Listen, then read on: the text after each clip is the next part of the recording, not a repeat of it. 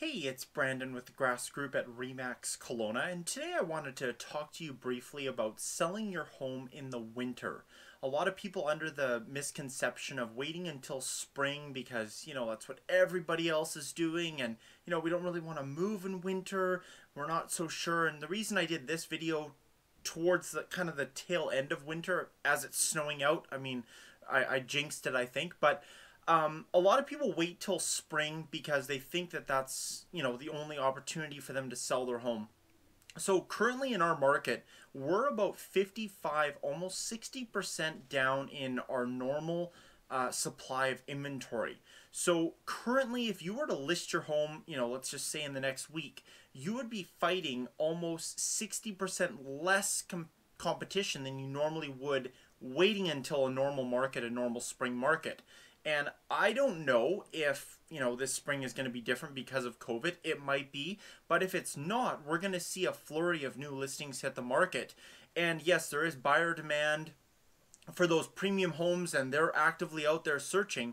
But the ones that, are just okay are going to have a harder time selling, as opposed to now everything is in high demand. I mean, if you've got a bit of a fixer-upper, if you've got some carpet that needs replacing, you got some painting that needs to be done, get it on the market. Like, don't even do it, just get it listed and get it out on the market, because you're prolonging the inevitable. And in this market, buyers are not picky. They can't be. There's just no competition.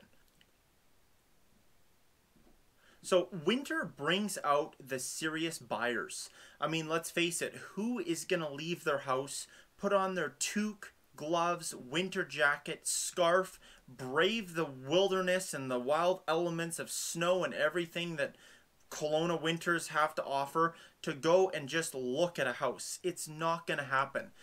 So we find that, your property, if you're listed, especially, this is a golden nugget here, especially if you've got young kids living with you, showings are a nightmare. Cleaning the house that you just cleaned, it's like you've cleaned something and then a bomb goes off, the kids play, and it's like you re-clean everything over again. So if you're interested in getting less showings, winter's a great time, because what we see is you're not going to get a lot of activity. In a normal market, you wouldn't get a lot of activity.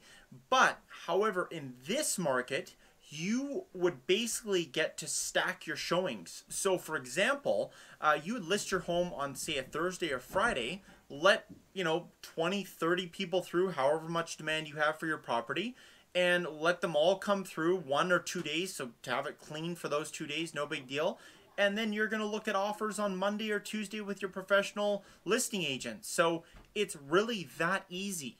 We're seeing more and more in our market with homes being, stacked offers, everybody going through and then presenting offers at the end. So if you're looking to kind of minimize your showing time and your time on market, now's a great time to sell. Next up is just a courtesy. I see a lot of sellers, and I know they've got a lot of things on the go, but it's always so nice when that seller's made the effort to not only shovel, the front walkway so it's safe, and the driveway, of course, because you don't want to be slipping and falling, but the back walkways down the side of the house, the stairs down the side of the house, and really to shovel it out just so the buyers can experience the home and everything it has to offer. I mean, there was, I remember, I think my first year in real estate, 2016, we got a huge snowstorm. I sold a home, I think it was mid-February, and my clients moved in, and they're like, oh my gosh, we didn't even know this huge brick paving stone walkway and patio like area for like a summertime patio where you could set up tables and chairs. Like, it was pretty big. It was about 12 feet wide. Was even there. It was underneath the snow when we saw it, and spring came and their closing happened and they found out. So it was a nice bonus for them. But, as a seller, you want to highlight all your best features and benefits. So if the buyers can't see it, well, chances are it's not going to be there. So, that includes pool decks around the pool. Obviously, you can tell there's a pool there, but just all of the areas around. If you've got an exposed deck, if you've got, new vinyl composite decking, or if you've got a wood deck, to make sure that's all shoveled off and clear, just so the buyers can, visualize their furniture on the deck, and how their furniture is going to fit in the space is super important. Okay, next up is make your cozier space even cozy. So if you got a, gas fireplace, if you've got a real wood burning fireplace, obviously I'm not suggesting for you to light a fire and then leave. No, that is not a good thing to do. But you can get those earthstone logs that are burned. They're not evergreen, that's the wrong word, but they're like environmentally friendly, thank you. And they stay there and they'll just kind of have that ambience where without giving off a ton of heat.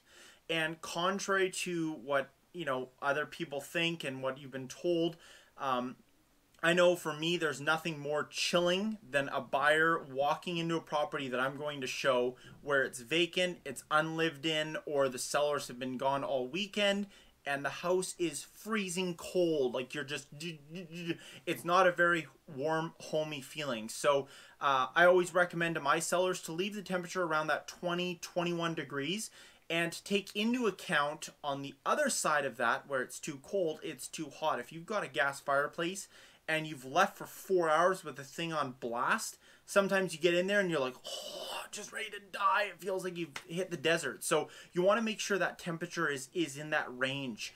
So what I always like to do is I always like to have the fireplace down super low, as low as you can, just so you can see it's on there and you get that ambience. And then to make sure the heat is at a comfortable temperature, so it's not too hot, not too cold, it's just right. And maybe you want to stage a little area. If you're not a throw blanket person, maybe you get a couple stuffed pillows and you put the pillows there and a nice blanket over top, and just so the buyer can visualize how cozy the home is. We always find it feels cozier when there's not a big draft or anything like that. So going into that point is to check all your windows, your door trim. You wouldn't believe for a couple $100 what you can do for your home and your energy bill by going down to the local Home Depot or Rona, wherever you shop, and just getting a weather stripping package. I mean, they literally pull out, you can watch a YouTube video on it, they literally pull out and they push back in. Like, they're so easy. And what happens is they get brittle, they get old, and they start getting smaller and smaller and smaller. So instead of them being puffed up and full, when the door shuts, the doors here, it doesn't hit the weather stripping. So you can put new weather stripping in. You can get extra thick weather stripping if your door's settled. There's lots of variations. So that's another great thing, is just, nothing worse than a draft, especially if the house is, trying to be cozy and the buyers are walking in and they go, ooh, where's, is there a door open? Is there a window open? Nothing's worse than that. So you want to make sure you have no drafts. So definitely have a look at that.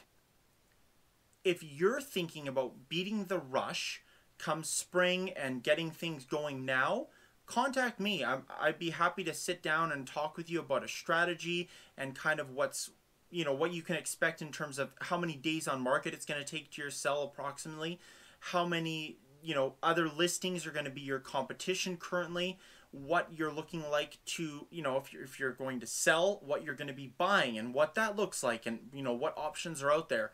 It's always great to have a lot of that information before, and I think given this market, especially this year with COVID, that now is a great opportunistic time to sell as a seller. So I hope this helps, and if you got any more questions or want any more information around this, feel free to reach out, call me, contact me below. All of my contact information is in every description of every video that I have. And don't forget to like and comment and subscribe for the future Kelowna real estate updates and Kelowna market information.